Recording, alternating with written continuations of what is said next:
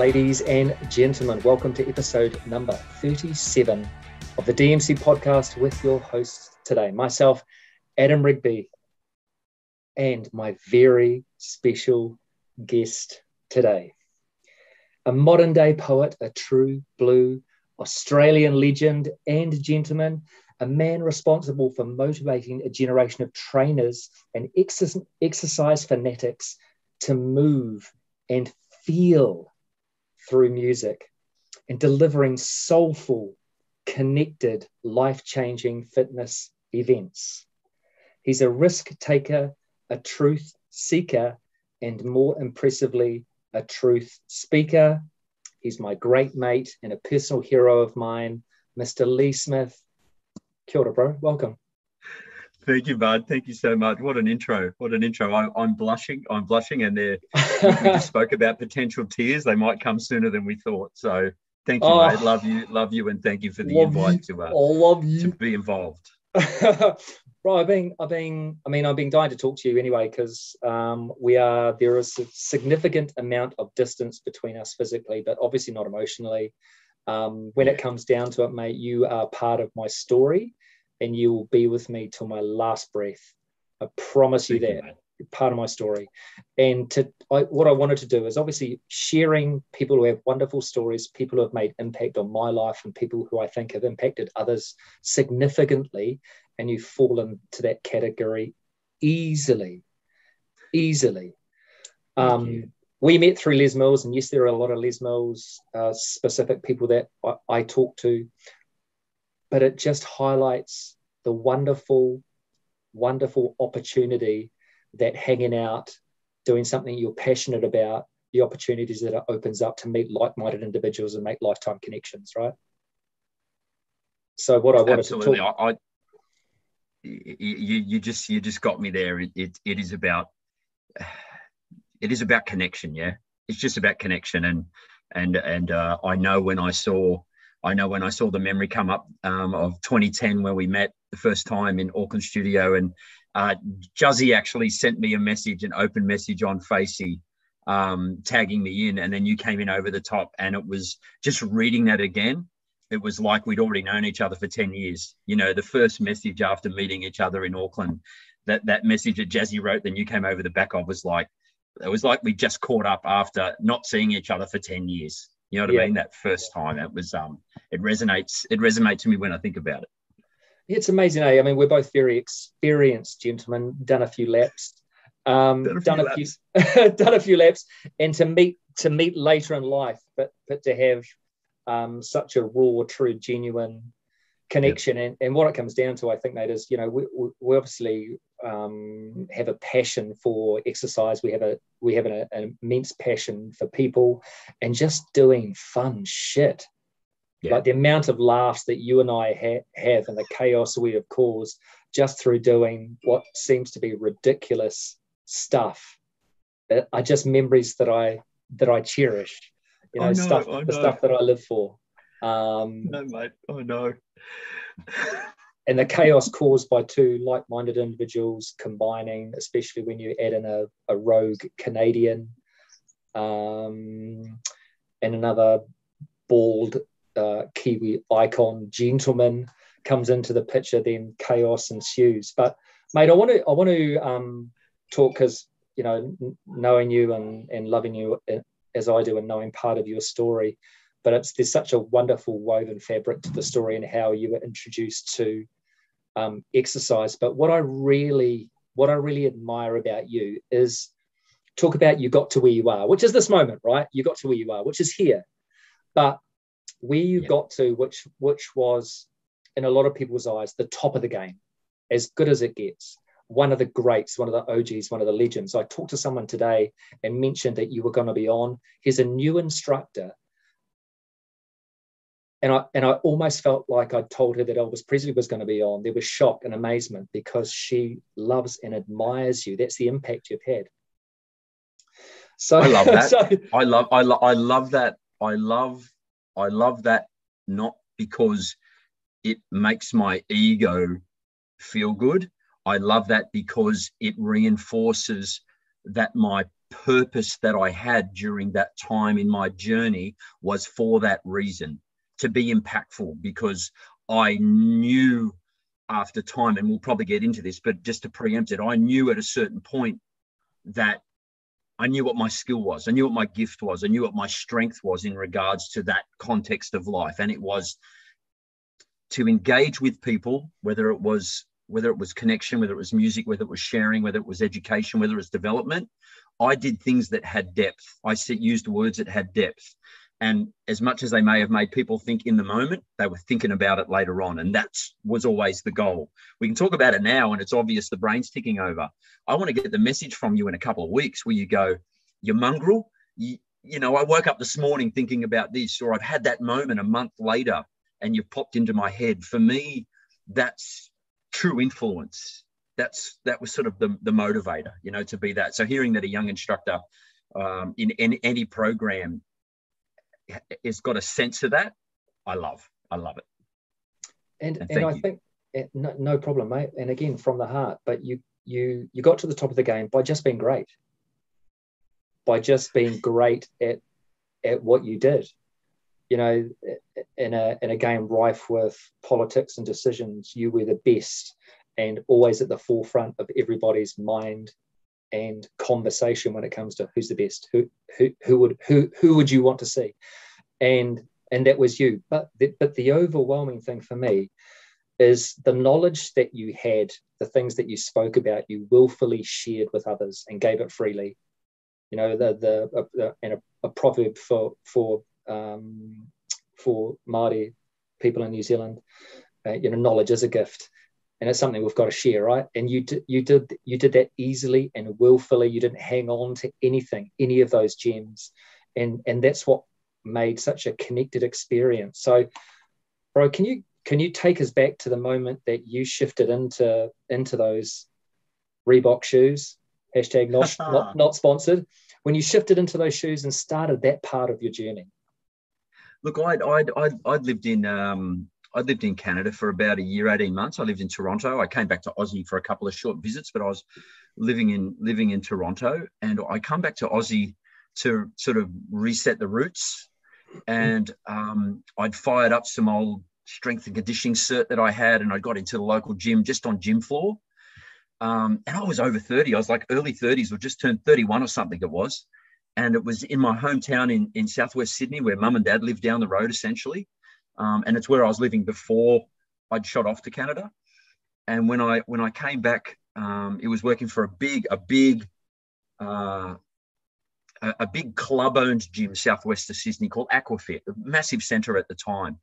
And I had an opportunity.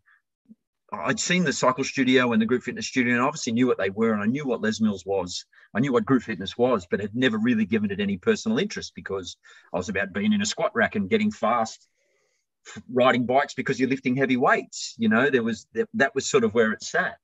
And there was some previous history in a BMX life around some coaching, and that had all sort of brought me back into fitness in a way that I guess I was just looking for something. If I'm honest, I was looking for something. To shoot forward, I had the opportunity to train in RPM. You know, the bikes in the room, they didn't scare me or anything. I actually didn't like the look of them. They looked a bit weird. Why would I ride that when I can ride outside, sort of thing? You know, why would I sit on one of them? That thing looks like it's worth about $300, and that's not a real fixed wheel bike. Like, there were so many things in my techie nerdy, self-serving brain. But what I did though was I went and had a little bit more of a look into RPM and what it was, and the idea grabbed me. I saw something in it. I think what I saw was an opportunity to talk. Yeah, it was an opportunity to speak, and that motivation from me probably comes from being a kid who grew up with haemophilia. Yeah, being someone who grew up with a medical condition, a disorder, which limits my ability to do anything that could potentially cause me some sort of trauma. Body contact sport was out, although I did it. I played rugby and suffered league and union and suffered because of it as a kid, but mum and dad never kept me in cotton wool. But I knew I was never going to be a pro cyclist who travel around Europe and, make a living because I had this disorder that was, it held me back a little bit. And that's really a simplified way of describing it. But that was sort of what it made me realize, is that I had to work on something else around what I was doing that I loved. And I loved riding bikes, and I loved coaching. I loved talking. I loved sharing. It was always something I did from my high school radio days, from high school radio days. It was always born to talk sort of thing. So going and doing the RPM training, there was, without knowing what it was, I saw opportunity. And I was lucky enough, and I really do say this, and it's so much in retrospect to sit here now and go, my trainers were Michelle Bridges, like the Aussie Biggest Loser, Michelle Bridges. She was the head of RPM at the time in Australia. And Jacko Misick, one of the Aussie legends in pump and RPM, and one of the stalwarts of the Australian team. And he was an intern. Wow. In that module, right? Legend of a man too. You just, these names and these people are, in the sense of it, as much as Michelle moved on not long after I had sort of done my thing, Jacko was my trainer. Yeah.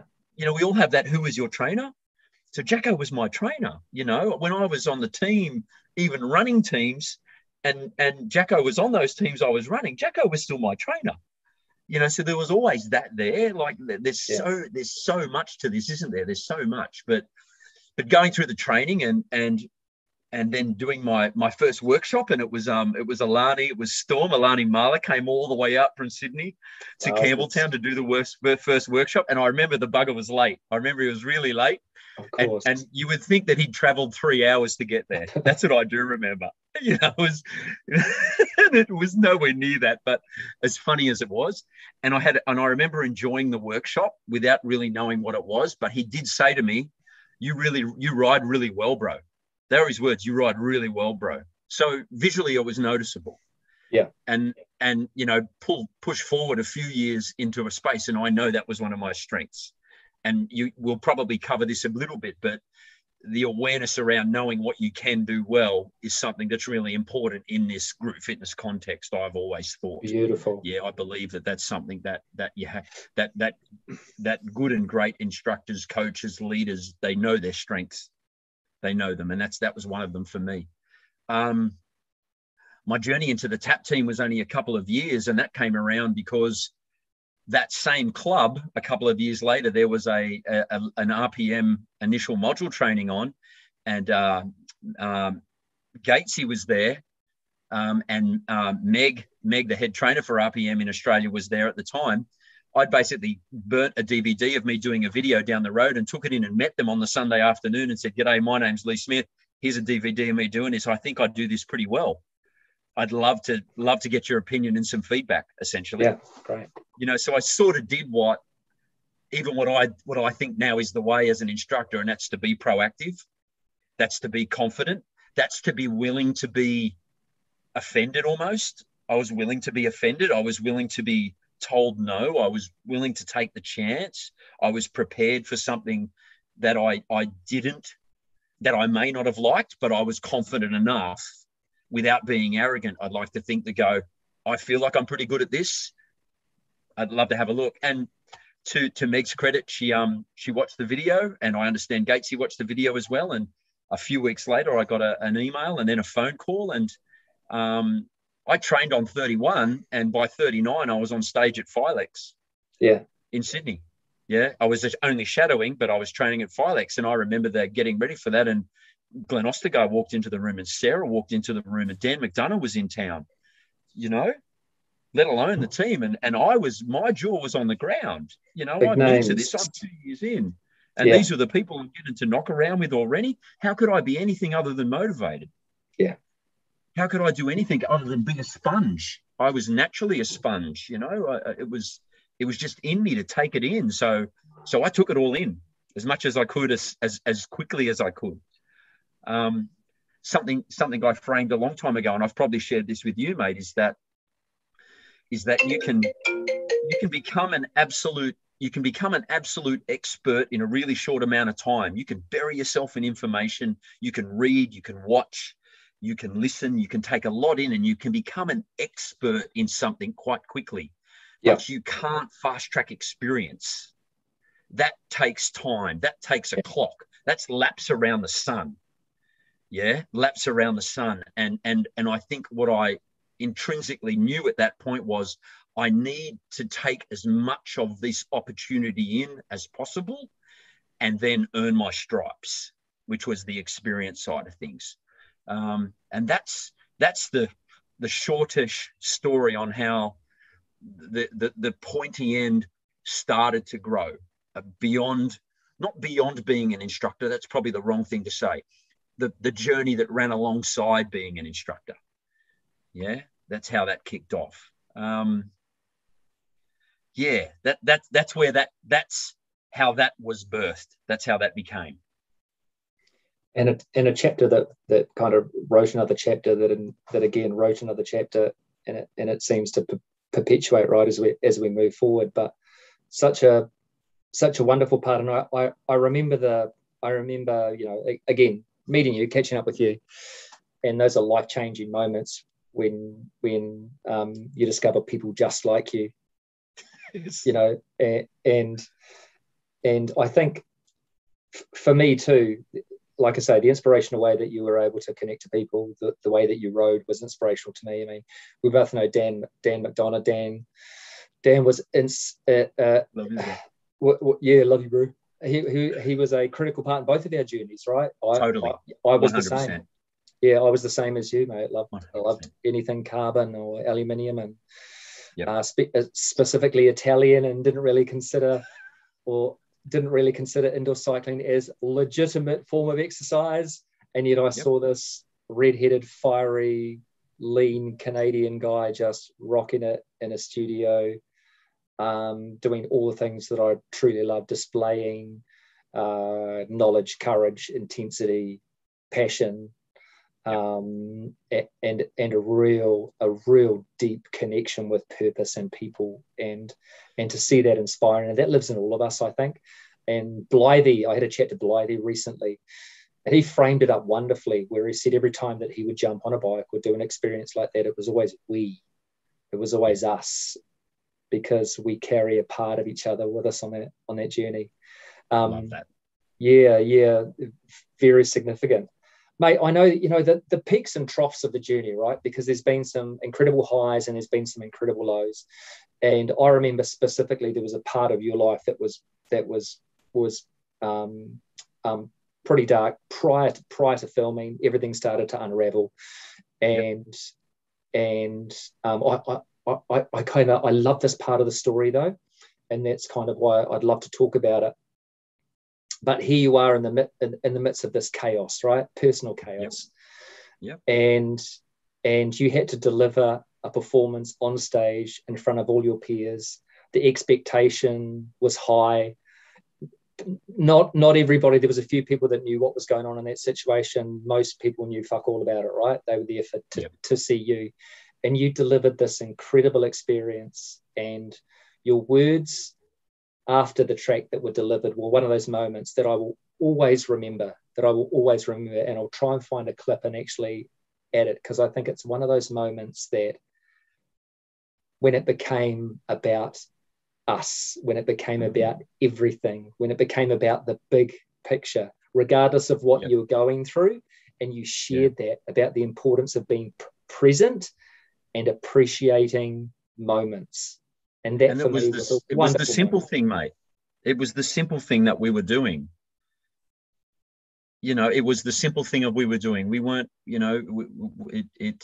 it's not about being disparaging about it in a way where you might go, it's not like we're doing brain surgery, or it's not like we're doing this. What we were doing is very important to us and very important to the people in the room, very important to the people as a business. There was a lot going on. What we were doing was important, but the beautiful simplicity of what we were doing, I think, is what resonated through me at that time in my life. It was a relationships break down. Things are hard. And I remember being at a point before that filming where I had said to LM, I'm not available. I'm not available for this. This is hard for me. I need to set some time aside for me. I need to make this I need to make myself a priority. And I said that it felt like the right thing to do at the time. And I was probably a couple of hours north of Sydney, sitting on the side of the road. I'd received a phone call from Jackie herself. And she's like, Lee, understanding where you're at, understanding the context, understanding you as a person, understanding your needs and your wants and what you feel is best. She said, we also need you. We need you. And the conversation, the way it just evolved, and I said, I'm there. I'm hope that I can bring what's needed to be brought. And she said to me, and I'll never forget the words, and they were something that has influenced me in talking with other people. And I even listening to Ben talk about this, he used this word a few times in talking with you in your last podcast. She mentioned the word vulnerability. Yeah. And she said, your ability to show a vulnerability when you're on stage is one of the most attractive parts of you as an instructor, of what you do when you put a microphone on. Again, it's that not being scared to be open to something that's not comfortable. You know, it's not about not being scared to be injured or not being scared to be offended or not being scared to be hurt or damaged or challenged. Just confident enough, even with an issue going on in life, to go, no, cool, I've been asked, I'm prepared to, I've said yes, therefore I will. You might have a little caveat in the back of your mind that you do a good enough job. I think what I realized, what I want there is that I had people like you, mate, around, and I had people who'd made the effort to come over for Aussie, and even to the point where we had the support from Chris in the gym to put another class on. I remember we put another class on because the demand was so much, not because of me, just because of the release and who was there. And I just remember the energy around. I remember the support that I felt from Glenn and from Sarah and from the LMI team, and the understanding of where it was, and the gentle hands that were offered to me. They weren't placed on me and said, are you okay? They were offered as if you needed, we're here. Mm. And the message there was something that I buy into, which is there's a job to be done. Yeah. And those two things just sort of melded really well. And the vulnerability in me and the challenges in life were able to make me think about what I was doing at a filming a different way for the first time. And it's probably easier for me to say that in retrospect. It influenced language, it influenced music, it influenced body language. It definitely influenced my persona. It influenced my mindset. All these things were still very much me, but a slightly different version of me because of the context of life, real life. Yeah. You know? And I know that release was a good one. I know it was a good one, and it's I don't remember it. I don't remember the specifics of it. I remember, yeah, I just remember, I remember that I remember it felt real and it felt authentic. It felt real and it felt different, but it felt authentic. There, the order of those words was important. Yeah. And so much of that feeling that came from the room was from the room. It was the people on the bikes in front of me. It was the people on stage with me. Yeah. You know, and it was, I don't know if I would say it was the biggest learning I've ever had while in Auckland, but it was definitely in the top 2 or 3, because there are other things in my life that in Auckland that were also for me in the context of the moment, whether in front of camera, on a stage practicing, or in a back room just talking to Glenn, also shifted my life dramatically in the context of being an instructor over there with a job to do. Yeah. Yeah, mate. Thank you for bringing that up. It conjures up thoughts and memories, and it's the pat on the back for me is I do know, again, and a self-awareness piece. And another thing I always encourage in people of is I know I'm a resilient bastard. I know I am. You know, I've had a life growing up as, you know, with some health conditions that I've had to always be across, and it makes me aware. It's always made me aware as a person. I wrote down something. I said, I think I'm someone who I live within the reality of what I know. I'm someone who does that.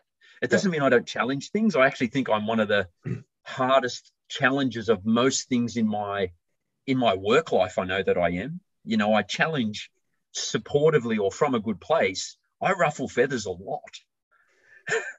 You know, I ruffle feathers a lot. I question things a lot. And I think one of the reasons I was good at what I did in RPM, and let me frame this, I was an instructor first, a trainer second, and a presenter third at that level, because I did more instructing than anything else.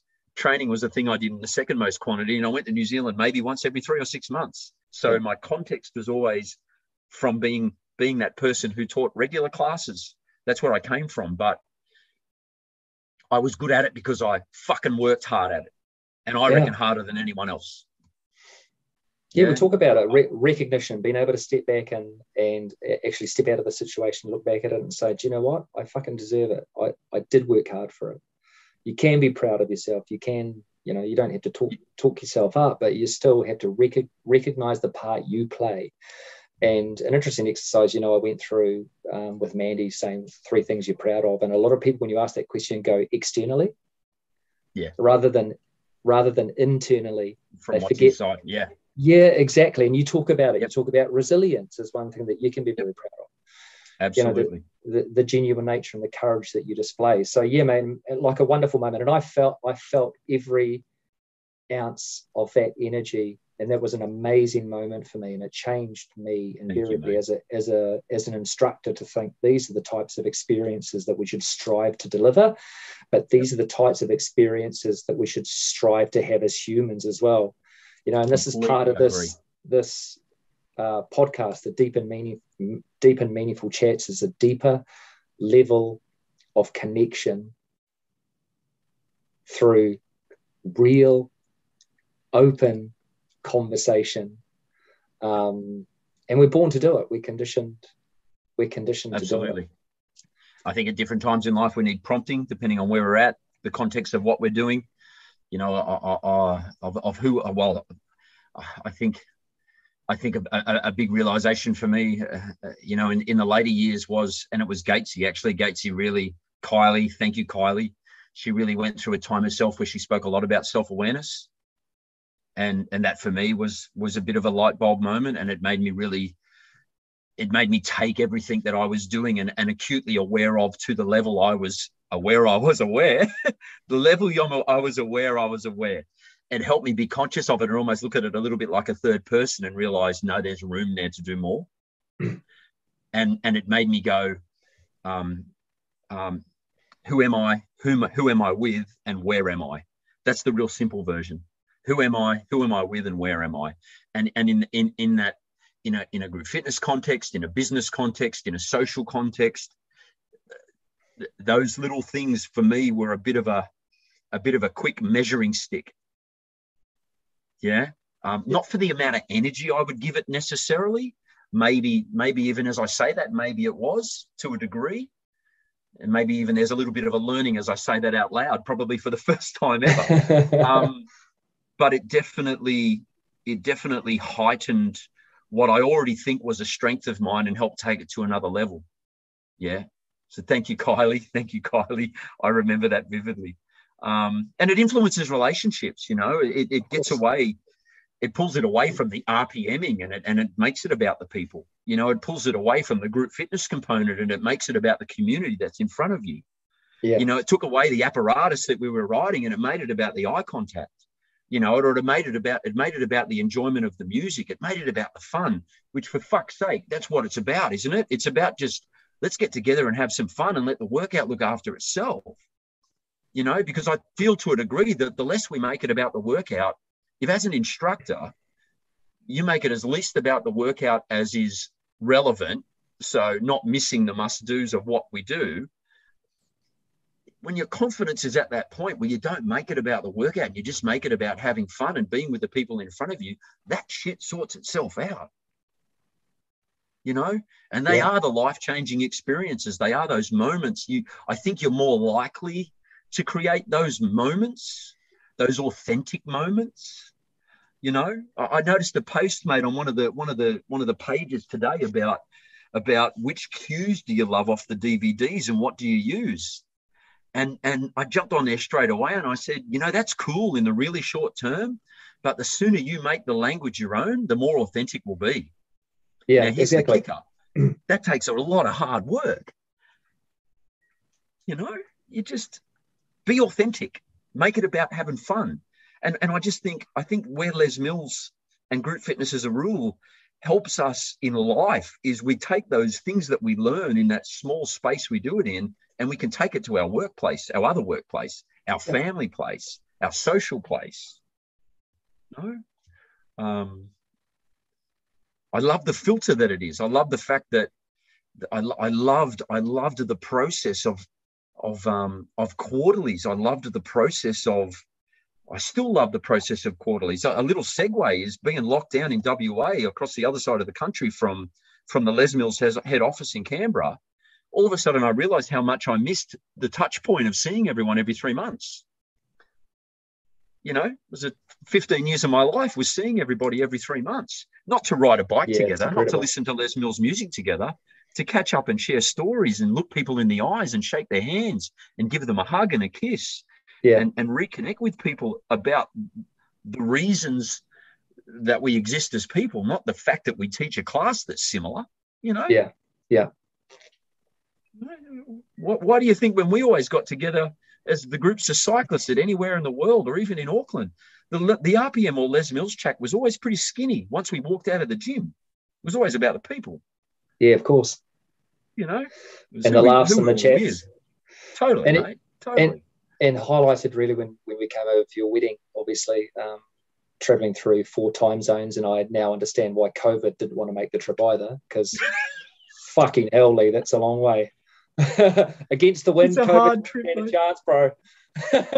This is a funny story. That I always said to a lot of people that when I moved to Perth and I started traveling, you know, I'd gone to Auckland from Sydney and gone to Santiago to do something in Brazil and come back to Auckland and gone to Sydney. I'd lived in Port Macquarie and went to Auckland and then to Dallas, and I've done Japan from Sydney or gone direct from Brisbane, like so many places. The hardest single flight I've ever done multiple times was Perth to Auckland on the way. Summertime, 4 time zones in a 7-hour flight, leave at 7 at night and arrive at 6 in the morning. I remember the first time my beautiful wife, then girlfriend Tina, came with me to Auckland the very first time.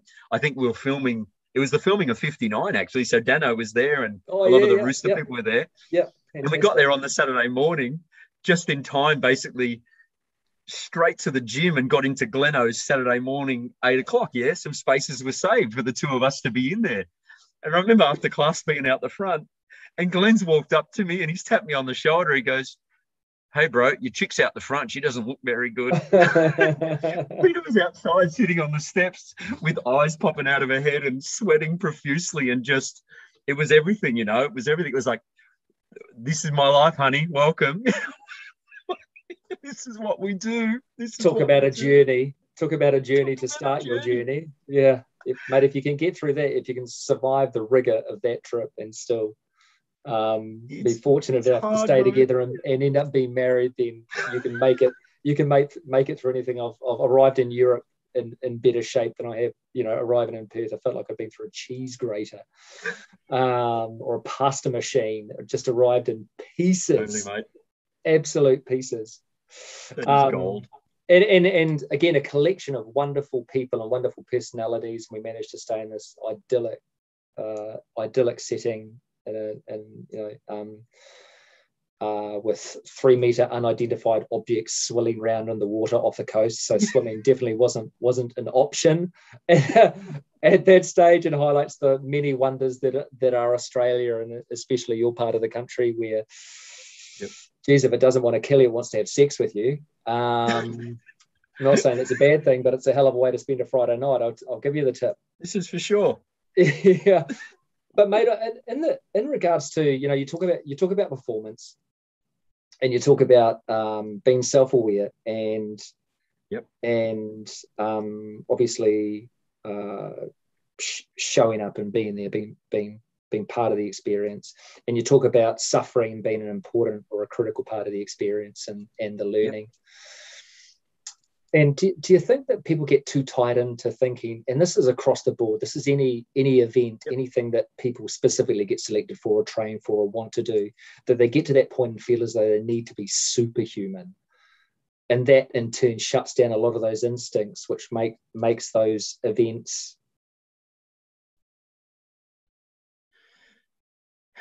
Yeah, I hear what you're Makes saying. Do you know what I mean? Yeah, I know what you mean. I'm again, how I said earlier, I'm someone who sort of bases my life around the realities of life as I see it, Yeah, as it fits my context. I'm very much someone who I like a template. I don't like a procedure from a business. I hate procedures. Someone else can do procedures, but I love a template. And again, I mean, take it to the Les Mills thing. We have a template of the way we do things, and it works. Join the dots, whatever you want to say. I do believe that in a simplistic view, but this is my thing, right? Is that when people are cornered or pressured in any way, you either cower, you negotiate, or you come out swinging. Yeah. Predominantly, that's your first action. It's going to be one of those three things. Yeah. And I think cowering comes from uncertainty, not cowardness, just that retreating, hands over the eyes, hoping it goes away, don't want to deal with it sort of thing. I think it's more a lack of confidence than it is anything else. Yeah. I think the negotiation makes sense as long as it's an honest attempt to negotiate. And that could be with yourself. Yeah, of course. When you're under pressure. Yeah. It could be put the mirror and really have a good look at yourself. And coming out swinging, I use it as a metaphor, hopefully, more than a physical act. It's that you're prepared to fight, but again, are you fighting for the right reason? And I think where I lead with that is in that context of life's challenges, is to have confidence to look at yourself, to put the mirror on yourself, to question yourself, and not to look for faults. It's probably where you do look for, recognize your strengths. What is it that you do well that will help get you through? What is it that I need at the moment to help make this, at least get this on a good path again? What is it that I think that I need is enough of a start, because the start comes with the first step. The first positive step. I'm a massive believer in the influence of motivation, both negatively and positively. I believe there are such things as negative motivators.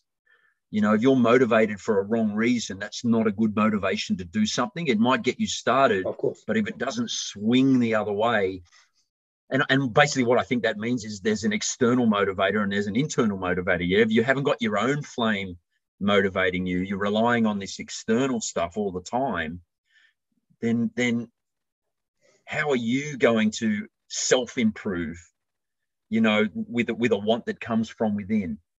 And I think challenge, I'll make it completely personal. Challenge for me always makes me take stock of me. Yeah. And part of that me taking stock of me might be going, wifey, I need a hand. Business partner, I need a hand. Tony in my office in Sydney with B-Bike. I need a chat, mate. I need a hand. It's got to start here first. So I guess then we can dial it down into specific contexts. If you want to link it to a group fitness context, how bad is that really? If it's got something to do with teaching a class, it should be pretty easily fixable. But the first step is still the first step. And in the context of an own person, that could feel massive. But as you've said, you've got to talk. And again, sometimes you've got to talk to yourself. Self-talk is a powerful tool. I think it's important and right. And I posted recently in my story a little snippet from Mel Robbins, and she's saying, at the end of the day, no one's going to get up and make your bed. No one's going to get you off that couch. No one's going to stop you watching the TV. No one's going to get that. No one's going to draw up that business plan for you. It is entirely up to you. And I think when you look externally, especially when we talk about things we're proud of, and you're giving other external influences the credit and you leave yourself out of that picture completely, then when it gets to those moments when you really fall back and you dig deep, you don't have the confidence to be able to say, do you know what, I own this space, I belong here, this is me, this is part of me, I did this. Because you put yourself in a situation, like you said, mate, you grabbed a DVD, you filmed a DVD and you took it in and you said, I want this, and you proved that you wanted it by being consistent and continuing to show up. So it's critical mass. And I love that part of the story, bro. I really love it. And back, if we look back to the suffering, I was talking to class today, and as we say, many laps around the planet. Yeah. And invariably, life will continue to throw you lemons. Life will continue, and it's only and And sooner or later, you're going to have to taste them, right? Everybody knows what a lemon tastes like. You are going to have to taste the lemon, but invariably what you do through that process is you learn how to make the lemon sweeter, and eventually you end up with lemonade. Now, it doesn't always happen that poetically or in that manner, but what I'm saying, peeps, is taste the fucking lemon. It's the only way that you're going to find out how beautiful and sweet it is on the other side. So what are some of the things around philosophies around adversity that have helped you? First thing is, first thing I'll come back to again is just being aware of where you are at the moment, being conscious. Let me stop using the word aware and just say being conscious of where you are at the moment at the time. And I don't mean the room you're in. I just mean the context of life at the moment. You know, you've got to take stock. Well, there's a reason we say take stock. It's because it's a real good advice. It's really simple, and it's a simple act. It's hard to do. Yeah, it's a really simple thing to do, but it's a hard thing to do. You know, take stock. And something I pull from, you know, a few people in my time is fall back onto your strengths to start with. Yeah, which again, you've got to have an awareness or a consciousness of what they are. Yep. Yeah, you know, sit back on your footings. Go back onto that big base that you know that you've got that exists. You know, whatever that is. Is it family? Is it work ethic? Is it a bank account? You know, whatever it is for you, what is it that you can fall back on to reground yourself? Because, you know, like the stock market, mate, it doesn't go like that, does it? The trend might be up, but it's this. And that is life as well. We have to understand that there will be ups and downs. And when the downs happen and the commodity loses value, or, you know, you feel that things have lost a bit of value, what do you fall back on? You know, what are you grounded to? What are you attached to? I would think for most of us, it would be, you know, you would hope that most of it, it's family. You know, it's you would hope that that's the case for most. Where that's not, it's then hopefully still people at some capacity. You know, I think I personally have had probably times where my classes were my grounding for a while.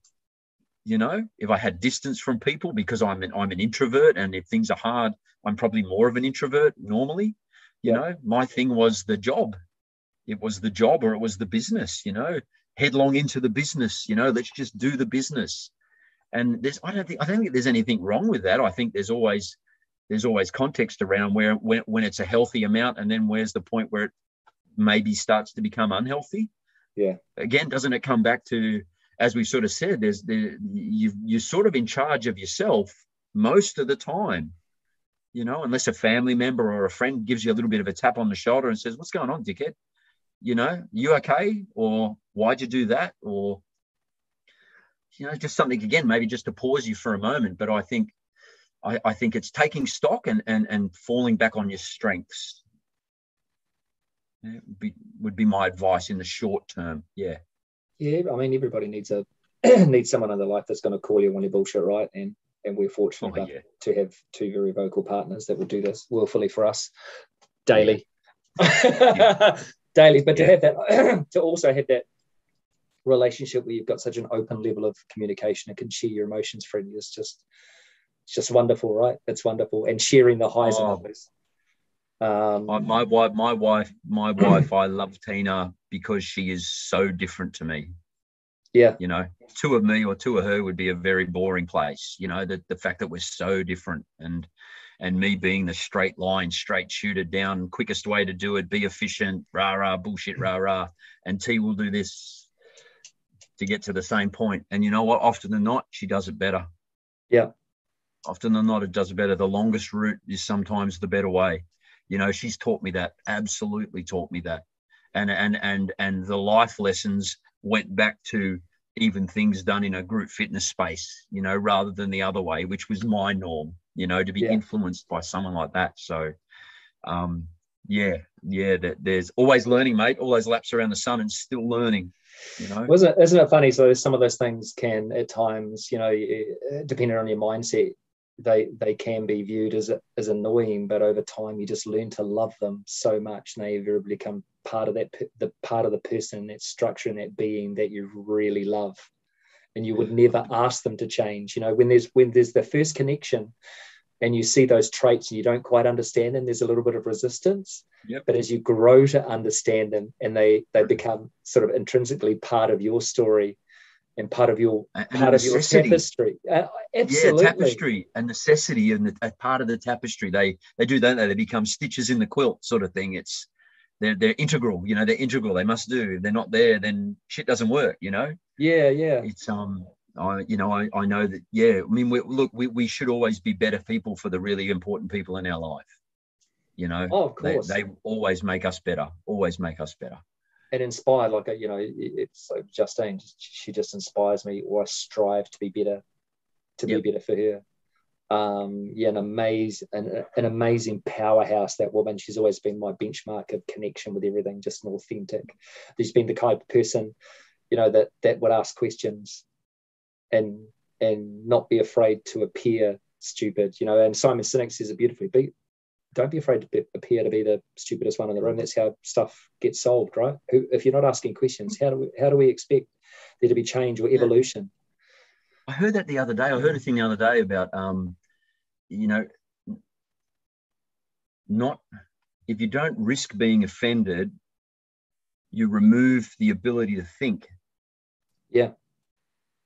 You know, because if you just say something and it's never challenged, if you say something and it's never questioned, then you're never forced to think any differently than the words that came out of your mouth or the thought that you had that you verbalized, you know. And I loved that. I loved it because, again, it comes from that place of having confidence and a sense of autonomy and a sense of knowing who you are, that ability exists, you know. And that's the sort of stuff that resonates with me. And I think it's the sort of thing that I love to share. You know, as you get older and you feel like you've got some wisdom, and, you know, kids are getting older here, you know, 15, 18 and just about to turn 21. Oh my days. And to have a chat with them and talk to them more as an adult with some adult wisdom wrapped around the words rather than even a young teen's language is really cool, because, you know, it's going to, if they listen,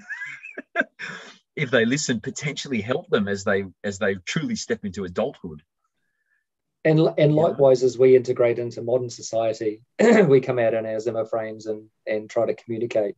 As society changes rapidly and things are changing by the second, and I've always been a fan of, you know, that evolution of self by always putting yourself forward, and evolution is a necessity, right? We can't just sit, otherwise we just turn ourselves into a rock and stay there and be in the same place. So there's so much room for growth and development as we grow day by day, and we know it because we're living it, right? We experience it. And the great thing about having young people around you, like the kids and like my kids, I'm learning a new language, just about. Yes. I'm learning a new level of communication. I've talked about it before, coaching kids teams. People, if you have an opportunity to do that, do it. It's an amazing advancement in your communication skills. You will learn stuff you never even knew existed. I think appreciating the level, or understanding the level that young people are on is critical, and it helps us improve and interact, because we have to. Of course. Yeah. Of course. You know, I always, I wrote something down when I thought, when we worked out, when I appreciatively received your request to have a chat, you know, it was like, this is amazing. And me being a scribbler, I have pages of paper, you know, that I sit next to, and I'm a scribbler. I write down so many things, mate.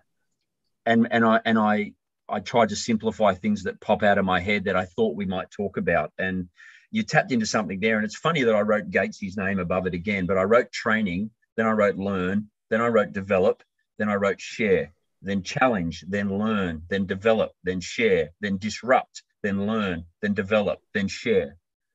You know, that's the journey. Like it constantly evolves. It constantly causes things to shift. You know, I guess I bring it always back with me being a consciousness around things, but again, you know, sometimes I think I would bleed a Les Mills black, you know, the logo color would come out of my veins with so much of it that's been you know, there's so much of it that's been sort of implanted over the years, and I love. There's so much I love about what it stood for.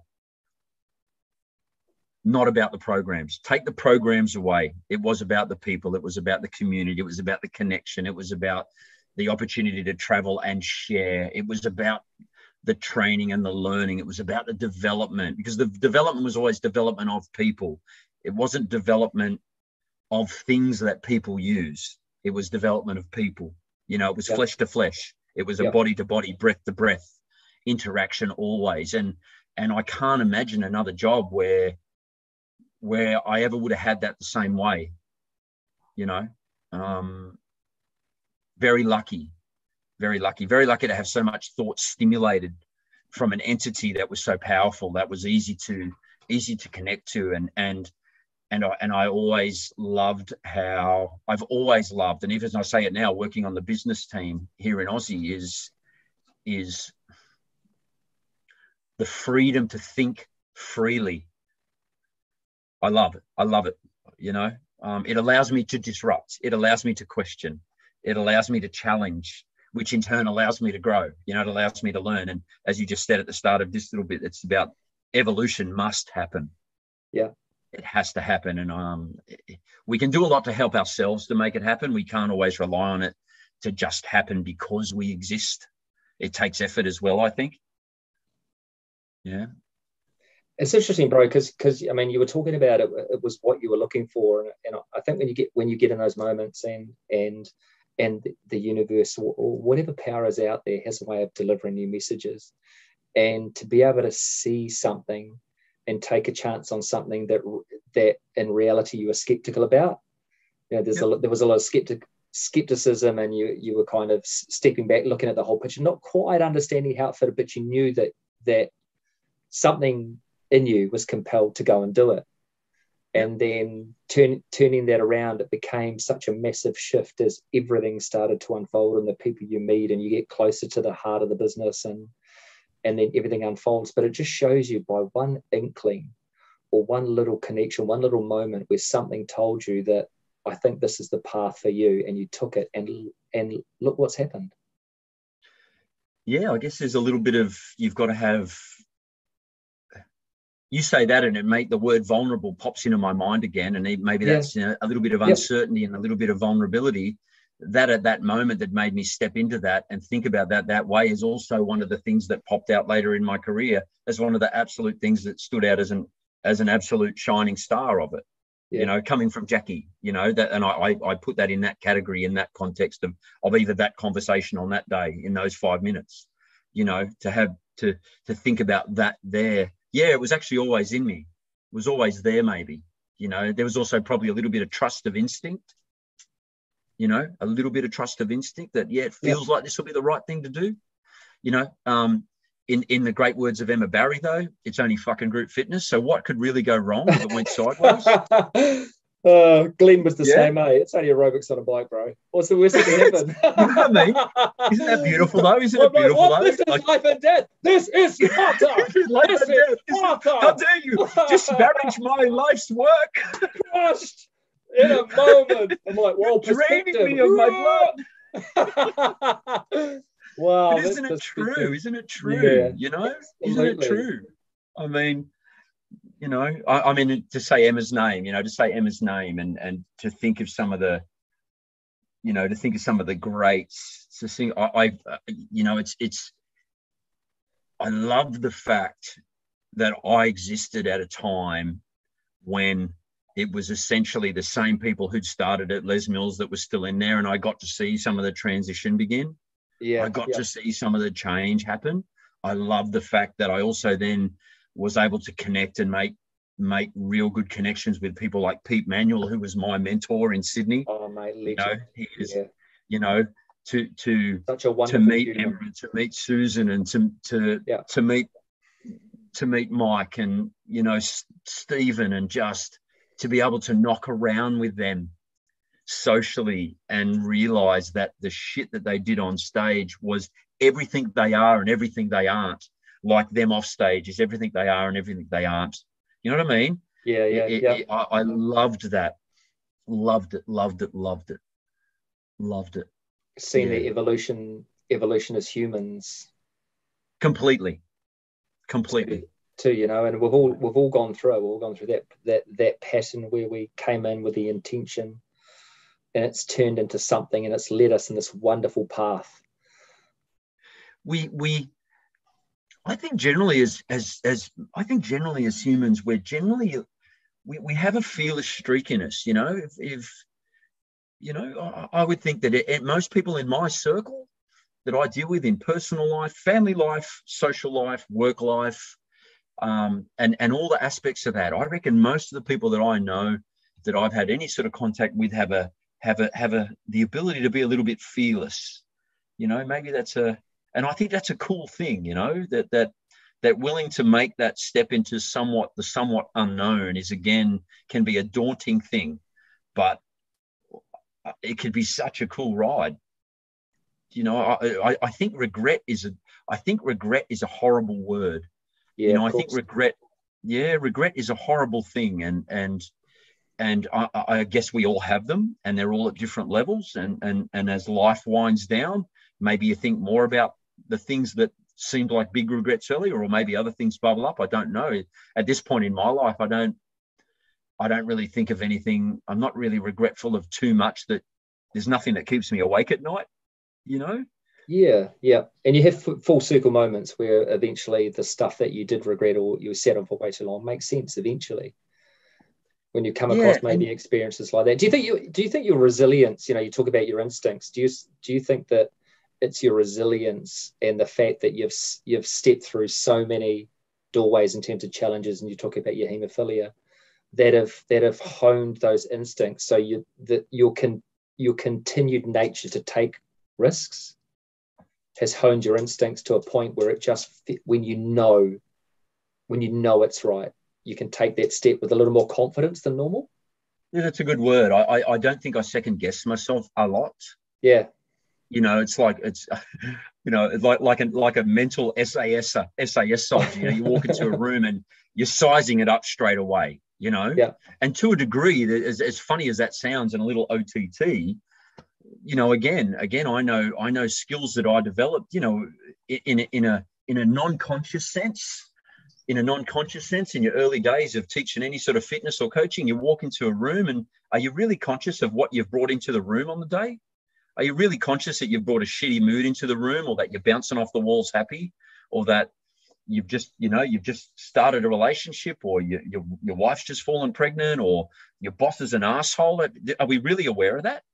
Yeah. And I think it's things like those sort of things for me, being I wouldn't say I'm hyper aware of things, but I'm very much conscious of those things, is that I learned to start to use them as tools.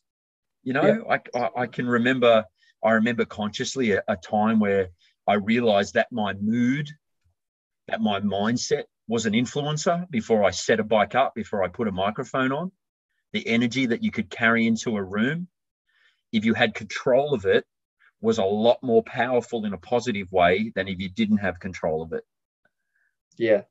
Yeah, I've always been told that people know when I've got the shits. I've been told that my whole life. I think my mum would say when I was 3, you'd come into the kitchen, I could tell you had the shits. It was a face and an energy, and it's and I think better to have control of it than not.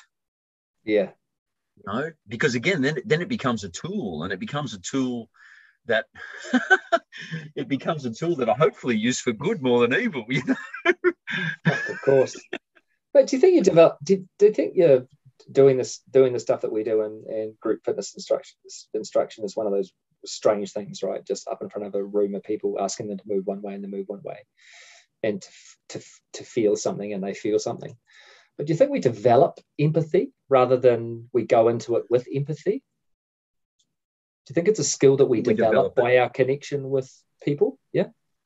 I think we develop it. And I think we probably need to recognize that we've received it. It's probably a bit of a one-way street. Yeah. There's a time in your life where you realize you're getting from someone something that you've never felt before, that you, in retrospect, have probably never given before. So when you realize what it is, you know, it's not that someone sits down and puts their hand on the shoulder and goes, so I just gave you some empathy then. Take the lesson. You know what I mean? That's not going to happen. But empathy. But with that wisdom of crowds, as we get a little older, you know, you realize, wow, that bastard, he did that to me that day. That's taught me a lesson, you know.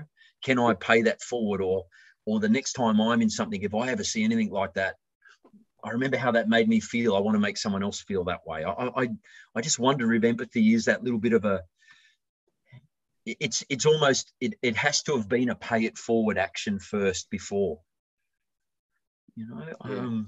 Because the empathy is the listening thing. to understanding the feeling, right? The listening to understanding the feeling. So again, when we combine it with, we talk about the conversation, the art of the conversation, it's just being able to sit back and be aware. And it could be hand signals, and it could be eye contact, and it could be a color of skin, it could be an energy that's emitted, it could be the way someone's speaking. Those simple cues that can allow you to guide someone into a place where they're actually willfully showing you that they want to go. Yeah, I agree. Now, mate, you and I are masters of what we call talking shit. Dan McDonough, yes. The goat of talking shit. Yeah, the absolute goat. The absolute ghost of talking shit. And we are surrounded by many shit talkers, truth seekers, truth speakers. But do you think, I mean, males, we reference it to talking shit, but do you think it's our way of adding masculinity to our necessity to communicate in a deeper level of communication? Do you think it's our way of actually getting to a space where we can open up and break down some barriers by just throwing out that? I mean, we talk about some fun stuff, some random stuff, and it's amazing, but eventually underneath that, bubbling under the surface of all of that, is some really deeper, higher level, more meaningful, soulful, spiritual connections. Do you think that, I mean, I just kind of, it just floated through my head today in terms of us as males, not saying, you know, let's sit down and have a just lovely little conversation there, Lee. You know, it's talking shit with your mates is a process of communication, right? So it's important for us, but it is. I guess there are, I guess certain groups, certain cohorts are going to do things in different ways. Yeah. You know, certain gangs, you know, certain crews, you know, certain brotherhoods, certain men sheds, you know,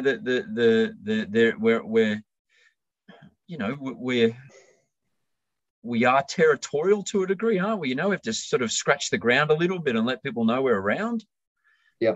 And if we're hanging around with other, you know, one of the reasons I think we're all, I mean, if we think about our fitness group and our cycle group, that our adventures have been big. Yeah. When we get together, they're big events because people have traveled long ways.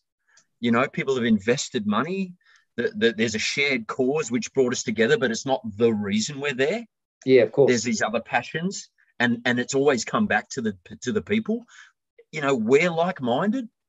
So maybe for us, it's just we've created our own language, and I don't think that doesn't mean that there's other groups within your life where it's sort of similar. Chances are that if some of the other groups, you know, you've introduced me to guys and we can shit talk with them within 5 minutes because they're similar to us as well. You know what I mean? That frequency, right? So, we've opened up the channel. You can't close it once it's open. Yeah, you can't close it. You'll always, and there'll always be a couple of people who bounce in and out of groups or life or dynamics which are a little bit different, and that's great because, again, the same is boring. You know, for all our similarities that we've got, we're also vehemently individualistic. Yeah. You know, for all the similarities that we can sit and compare and talk to with our passions and loves, we're also very much a group of individuals who recognize who each other are and understand the reasons that we come together. And I don't think we need to, you know, dudes are a bit more one-dimensional, aren't we? We're a bit simpler. We're a bit of a one thing at a time. And, you know, maybe that's something that evolves over time. And I do feel it does as we get a little older. You know, I thought 50 was just a number, but it wasn't. You know, things in the cosmos shifted. You know, And I wouldn't say for the worse at all, but I've definitely reflected more in the last probably year than I have ever before. And look, I mean, I turned 50 through COVID. So, you know, I guess the thing there is I'm saying I think the world has been in a pretty crazy place. I think what was interesting when COVID hit is that everyone really rushed to make sure that we got on Zwift together, you know, and that we caught up really quick because it was such an unknown. Yeah.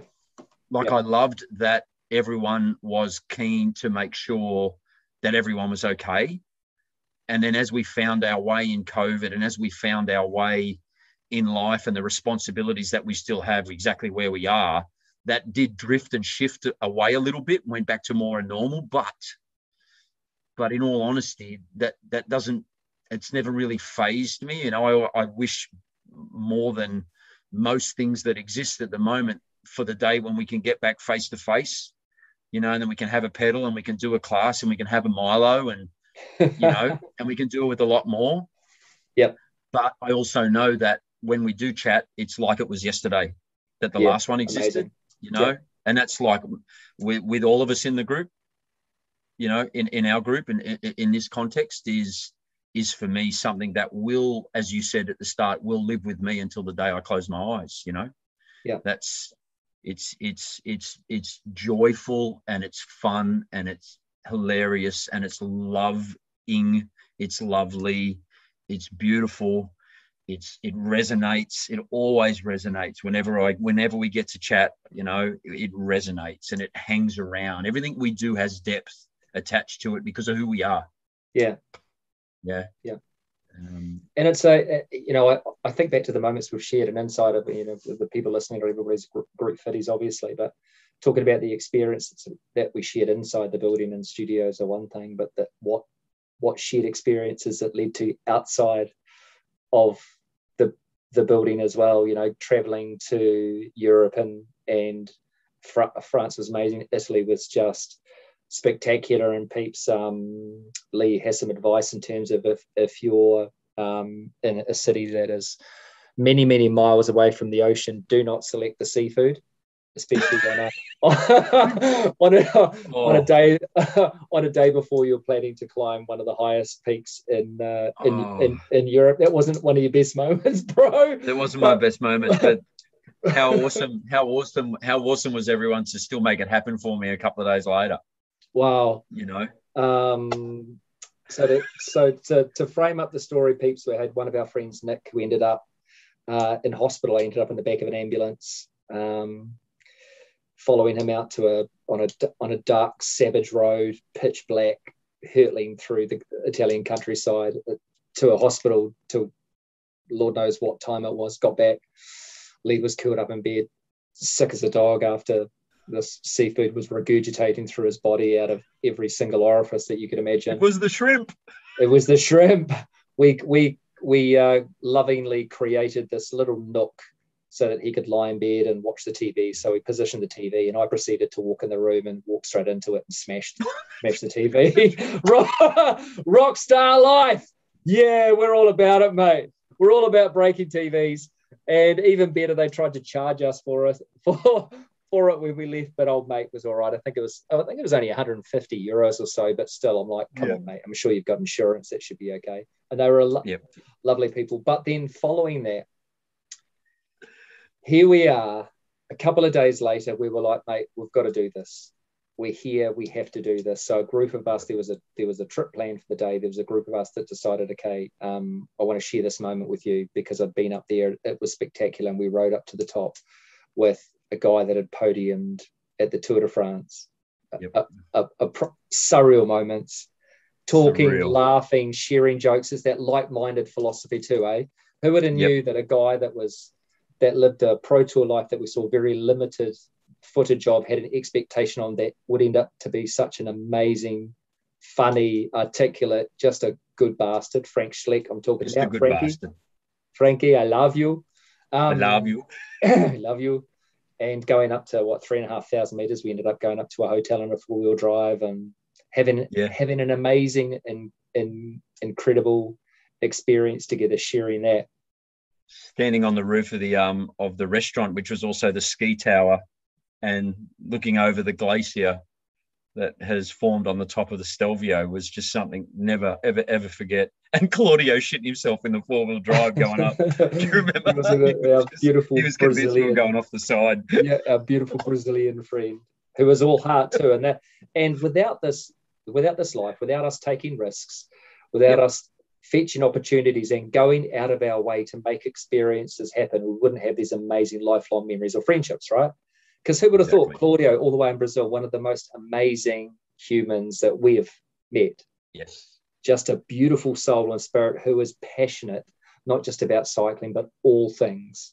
Living. He was passionate about the air, and none of it at any level other than authentic. Yep. And the way that he communicated through, obviously his English is far better than our Portuguese, which exactly is right.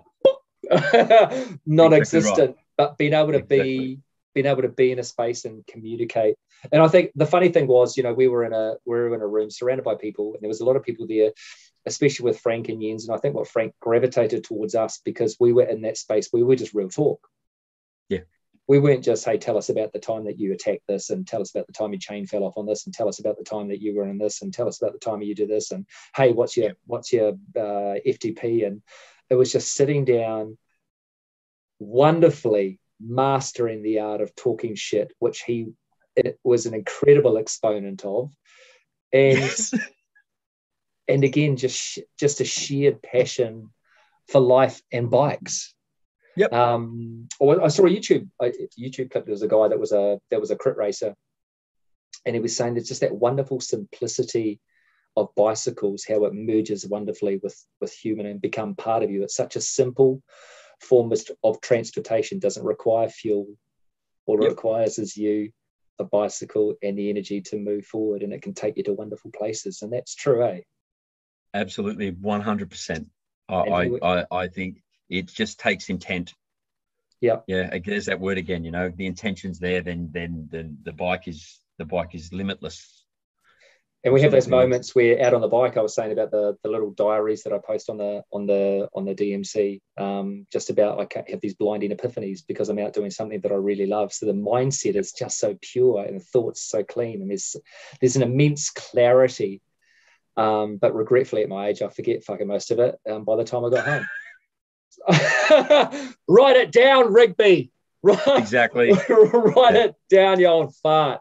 But that's hilarious.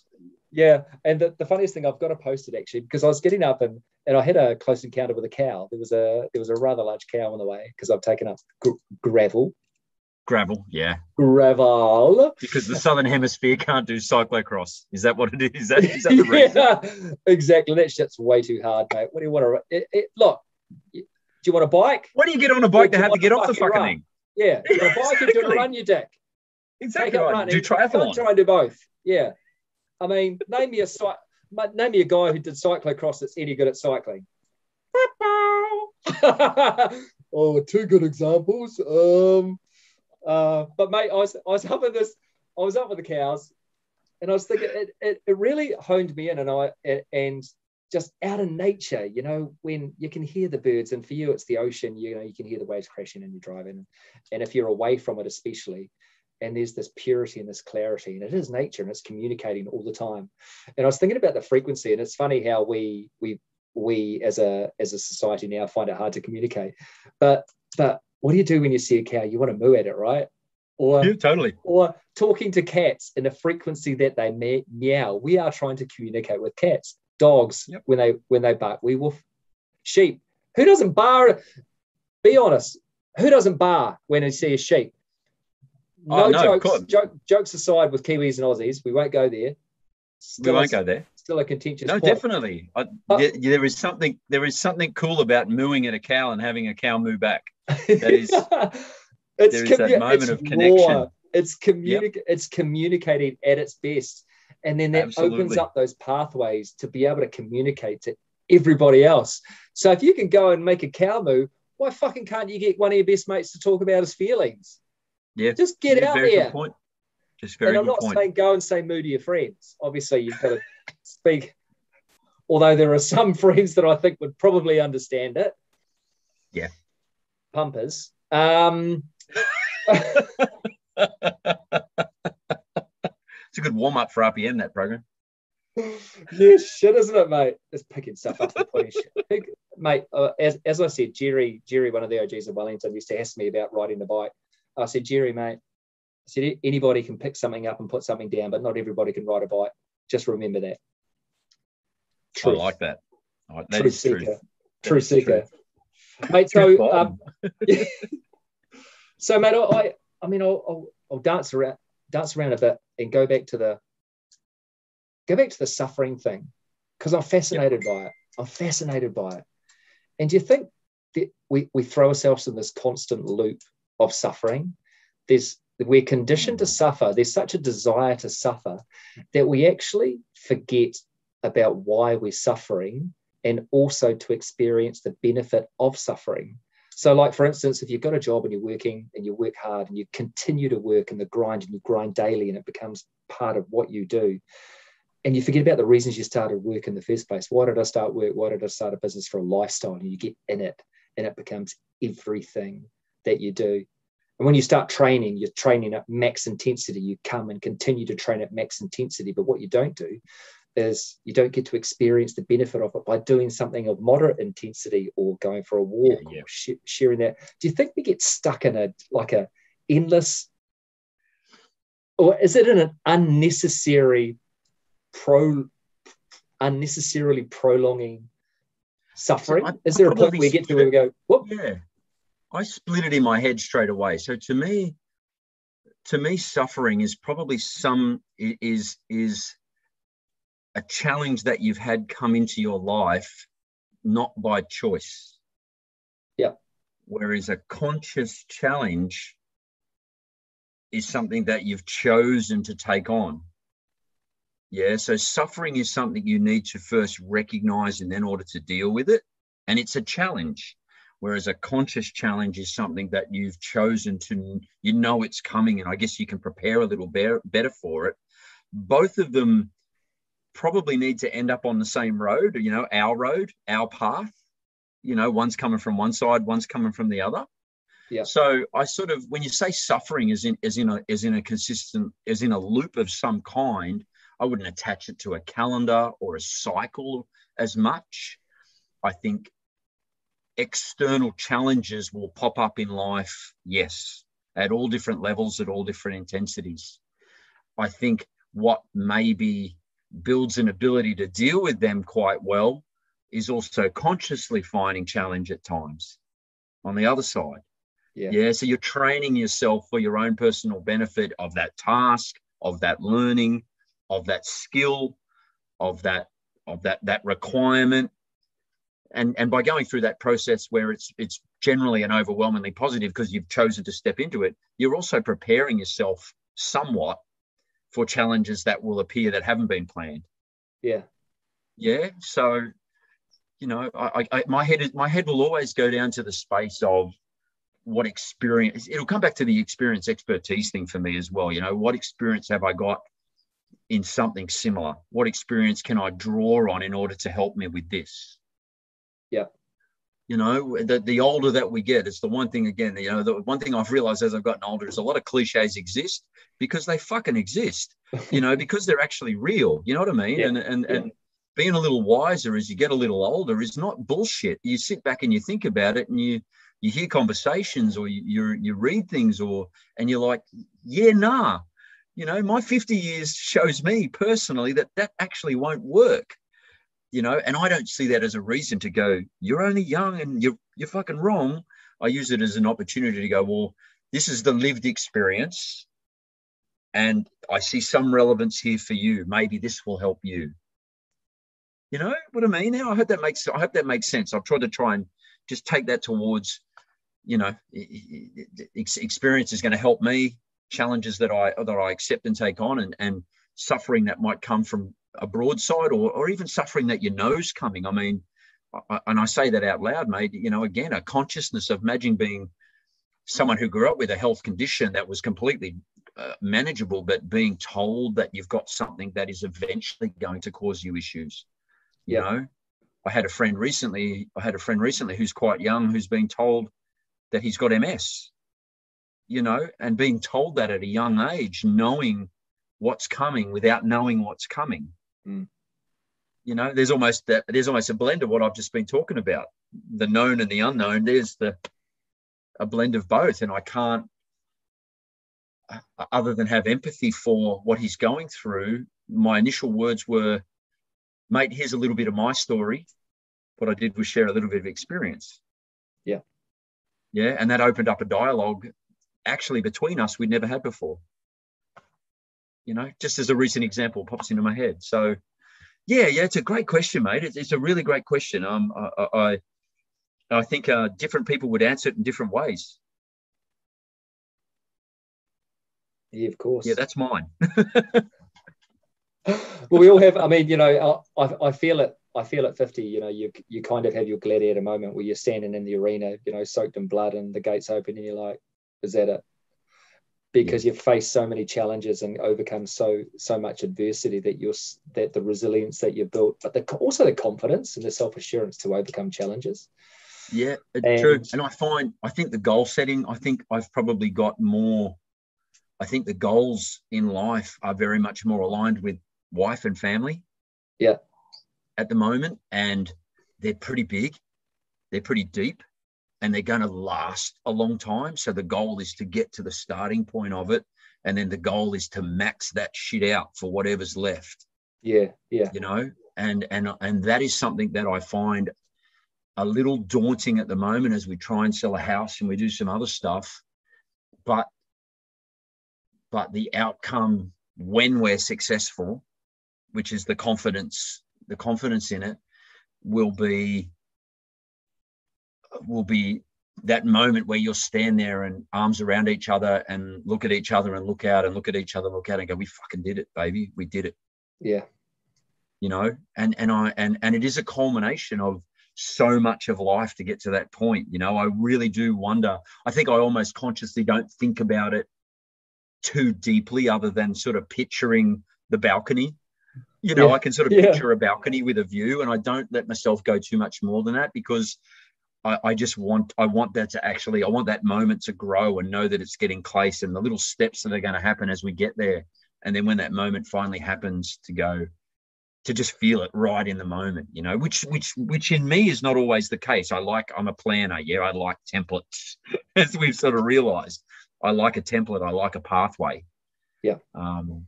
But this is really, really, really important shit, you know, super important rest of the life stuff. Yeah. And I can't remember another time in my life where I've thought like that. Yeah. Yeah. I mean, for me, bro, I'm excited for every day. Every day is an opportunity for me to potentially meet new people, to help someone to do something different, to learn new skills. And it's the one thing that always keeps me going, my ability. And as for you, you know, too, like you're saying, like a sponge, you should never lose that childlike curiosity. And let's face it, we're two of the biggest children that our wives know. Truth bomb number 2. Yeah, but how lucky are they? That's all I want to say, exactly, ladies. Right. How lucky, how fortunate. My Christmas present this year, tell you what, it's going to be massive. A stick. It will be huge.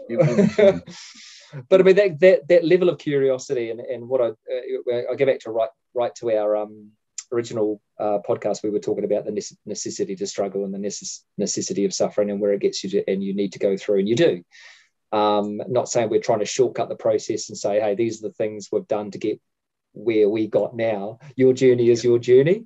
These are things that have helped us, or these are lessons that we have learned. But you may apply them in your own way. As you said, this is something that I've gone through. This is my experience. I hope that it helps you process your experience. So for young ones to say, continue to struggle, continue to push, continue to challenge yourself, to learn, to grow, to share, to fucking communicate. And if you're a little bit more mature and done a few more laps, continue to ask questions, be inquisitive. Absolutely. Don't try and slow down, because people are telling you to slow down. If you feel in your heart and your soul and your spirit is telling you to soar and fly, then fucking spread your wings and just fly. Go for it. Oh, mate, I agree. for me, the biggest transition in the last couple of years of life was, stepping off the stage, number one, in that real, in a context of, again, in a group fitness space. So I stepped off the stage in June this year, and I've been on the business team within Les Mills here in Australia now for a bit over 2 years. I started in about August 2019. I am at that point now in this new role where I sort of was about 3 years before I finished in my pointier end of my Les Mills life. And I love, you're talking about the connections and the chats with people. I get that. My jam is still instructors. It's still talking about instructors. My jam is still education and development and learning and watching people grow. My jam is still doing it by blurring the lines, by trying to break the rules, by not circumventing the rules, but by weaving my way in and out of what we deem as how it should be done, or the normal way, or the, I wouldn't say the right way, because I don't think in our LM lives, they ever say this is the only way to do it. I don't think that ever exists. But I love now talking to group fitness managers and instructors in club and owners. And I get really close to the same buzz as I have had on a stage with a microphone on my head, because some of the chats are like this. They last longer. They're not 45 minutes or 50 minutes. Yeah. They go on for 90 minutes or a couple of hours, and you dig down, you scratch the surface, and then you find a crack and you dig down into it. And the conversations become so authentic and so real and so personal and so purposeful.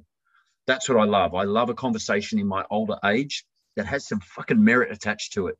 Where you find a resolution, or you find a pathway, or you see a light, or you at a minimum see an opportunity, even if you're not sure how you're going to make the first step to get there. I love that. Absolutely love it. And I'm and now to pull it out of that business side of things, or the work life, again, it's, for me personally, in a family sense, in a social sense, is to make the absolute max the shit out of everything without everything having the volume turned up to 11, if that makes a bit of sense. Yeah, of course. Yeah. A little wiser, a little cleverer, plan well, set yourself up, be prepared for shit that goes sideways. Don't panic when something doesn't quite work out. Wake up the next day, the sky's not going to fall, things are going to continue on. Stay on the path, keep the energy bubbling, support on people who you can support on, offer support to people who need the support. It's all those things. And the reason they rattle off the tongue is because I'm living them every day. You're living them all the time. And again, just having that, just knowing that I have those sort of tools in my toolbox. They sit up, well, that shit's digital. That shit's analog. Let's talk about the digital space. They sit up here in a cloud now, Yeah. You tap into them at any time you need, you just tap into them as you need. And I think experience, which is now the time factor over the top of the expertise, brings a calmness and a measurement to the way I approach things in life, and I like where I'm at. Yeah. I really like where I like who I am. There are things I still need to improve as a person, as a human, as a husband, as a stepdad, as a son, as a mate. There's still things I need to improve on. And I think if there was a day where I went, that's not the case, asshole, And you're right, mate. The intention and the awareness to say, yep, and has been said so eloquently. I own it. But Yep. I'm trying every day to be better, trying Yep. every day to improve, to offer more. And we all have something incredibly unique and wonderful to offer, right? And it's just been in a position where we're around people who empower that and see that in you, and eventually you get to see it yourself, and then you're away. And you for me have been part of that journey, enabling me to get here. And you talk about the podcast with Cody. Cody's in that position where he's found his dream job, where he's now designing gym spaces for people, enabling them to exercise in spaces. And he loves it, but he's got me to this point. Without him, the deep and meaningful chats with Adam and Cody wouldn't exist, and the ability for me to talk and communicate. You know, I would have found a way, but you know, would I have thought, mate, when we were chatting ages ago, that I would have said, hey, bro, by the way, in a couple of years, I'll have a little YouTube channel, and you and I will catch up on later. You're like, oh, bro, what's the content going to be like, mate? There's a lot of water under the bridge, eh? Yeah, but I feel, you know, when, you know, all you know, you push the banter aside, and we always talk with purpose, you and me. We always talk with reason. You know, we've sat on trains together and ridden bikes next to each other, and, you know, up the side of mountains, and sat at coffee shops and walked around Olympic centres and met some Kiwis on a BMX track in the middle of Switzerland somewhere. And you know what I mean? But there's always purpose. We always chat with purpose. And I've always loved how when we talk, family comes into it. Yeah. It's something that I noticed. And I remember being in your house, you know, and you and Jazzy looking after me so well. And I remember times in studios and out of studios where it's just, family resonates always. And I look up. I've had moments in our time in our friendship where I've looked at you and your life with Jazzy and the girls as an example of what to do. Oh, it's nice of you to say, mate. Thank you. I think it's you guys that live a beautiful existence and are such wonderful people, and it's you could do a lot worse. I could do a lot worse emulating, aiming to, you know. You know, there's a lot of eggs broken to make the perfect omelette, and, you know, there's the idea of perfection, that we're chasing perfection, but we're perfect the way we are, and we appreciate each other for who we are. I'm fortunate to be able to share the house and space with three powerhouses. Beautiful independent woman. We're talking to my eldest about her values and how important staying true to her values, and that's part of our upbringing through, I guess, the Les Mills kind of stuff, right? The core values. Completely. And I guess establishing your own values that you can stay true to, and not feel as though you have to compromise, because if you do, you can make the decision. You know, if it's really making you uncomfortable or not helping you fulfill your purpose, then you have the ability and the power to change it. You have the power. Yes. You have. I'd like to see more people. I'd like to see more things around people coming up with their own values, at least something, coming up with describe yourself in an elevator chat sort of thing. It's a great exercise to do, you know, wrap yourself up, because it's something where, number one, you have to devote energy to it. You have to devote some energy to it if you're going to have the conversation, even as a bit of a piss take, you know, at a bare minimum, to have a laugh around the barbecue with a beer. Let's do this exercise. You've still got to give it some energy. To do it seriously, I think, is character building. I think, you know, it's not that we're a brand that needs to be sold or advertised, but as a person, it lets you know, like a value or a mission or a purpose for a business, what you stand for. You know, what I stand for are these things, and it doesn't have to be 1, 2, 3 things rattled off. It could be a statement. You know, I think they're things that probably evolve over time. You know, the 20-year-old me would have had vastly different values to 35-year-old me as opposed to 50-year-old me. You know? Yeah. I think the beauty of the situation, bro, you know, I think about the things that I stand for, but I know that you stand there with me. And there's confidence and there's courage and there's such beauty in that. And that's like I say, like you're definitely part of my story, the conversations we've had and the times that I've had to lean on you, and you've listened and wholeheartedly listened. And when I say truth, you know, if you've got a problem with someone, I love it. You'll articulate it, but you also go to the effort of saying why. You'll expand. There's got to be that reason, right? There's got to be that reason. And absolutely, I agree. I agree. Treasure that, and I treasure our friendship every day. There's not a day that I didn't wish, mate, we were just out there riding a bike or sitting down. Oh, me too, bro. Talking shit, having a Milo, or some people may call them mockers, Milos. Maybe.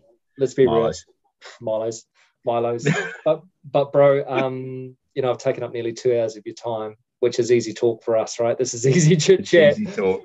But mate, what I'd love to do, and obviously you and I will continue the chats anyway, but what I'd love to do is just for you to leave something on this podcast, invariably Lee Smith, some thoughts or a moment or something that you feel compelled to share with the podcast and the people, and like I say, it's just a pleasure to be able to talk to you and just listen. So if the floor is yours, my friend, I'd love you just to share your thoughts with us. I think I said a little earlier, and I'll dial it down again. I said a little earlier that I sort of go down this basic line of this basic point where I got to, where it was, who am I as a person? Who am I with at any given moment? And where are we? Where am I? Meaning together with those people, with that person, those people. And I think I'd simplify that again and just bring that advice down around to who am I? You've got to start with yourself. You've got to start with who you are. You've got to start knowing with who you are in order to get them. You've got to know the most about yourself more than anyone else. You've got to know the most about yourself more than anyone else, because I just think that is the best base, the best place from where to establish really truthful, honest relationships that will then grow into the levels that they'll grow on, case by case, person by person, circle by circle. You know what I mean? Yeah. So yeah, if I can leave anything, I think it's you've got to know the most about yourself. Yeah. And there's a fear around that, because again, you're turning the mirror, you're turning it back in on yourself. And it's a scary thing to self-critique, to self-feedback, to self-praise, to self-love. They're difficult things to do, but I think they're also they probably enable. I think I would confidently say that at any given time, when that's done, it's not that the first step you take after doing that is any easier, but it's probably slightly bigger. Like, it's not tentative. The more energy you put into that means I step into it with some confidence. I also step into it with a little bit of vulnerability. I step into it with a little bit of caution. I step into it with a little bit of optimism. Yeah. I step into it with a little bit of hope. I step into it with a bit of love. Yeah. I step into it with a little bit of fear. They're all valid. Yeah. Yeah. No one can ever say that any of those things are not valid. If you feel it, it fucking exists. Yeah. Yeah. But again, it starts with you. Beautiful, bro.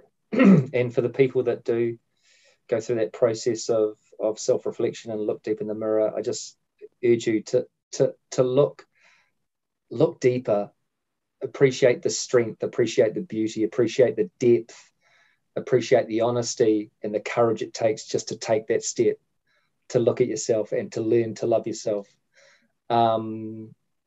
Lee Smith, mate, it's an absolute pleasure just to chat with you, to share time and space. I can't wait till we are reunited, and it feels so good. It will be soon, my friend, as soon as the borders open. Yes. There's an aeroplane ticket somewhere with my name on it. I'll be thruple vaxxed if I need to be. I don't care where they put it, buddy.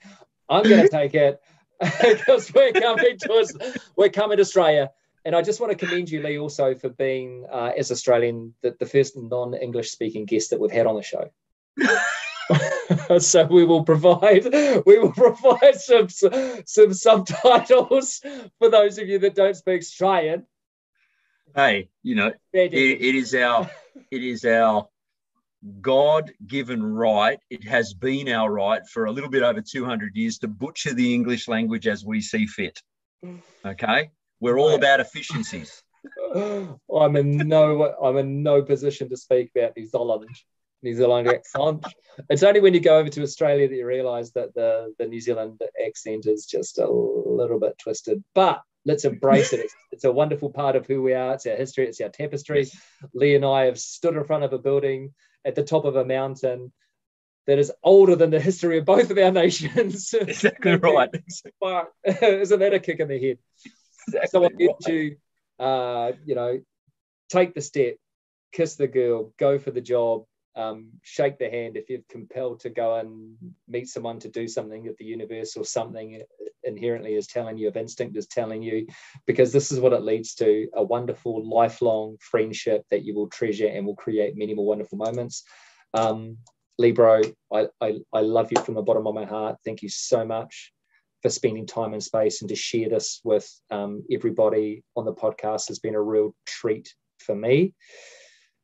That is episode number 37 of the D.M.C podcast. Look after one another, crazy times. So be kind to yourself and be kind to one another. It's us. Peace. Much love to all. Thank you, bro.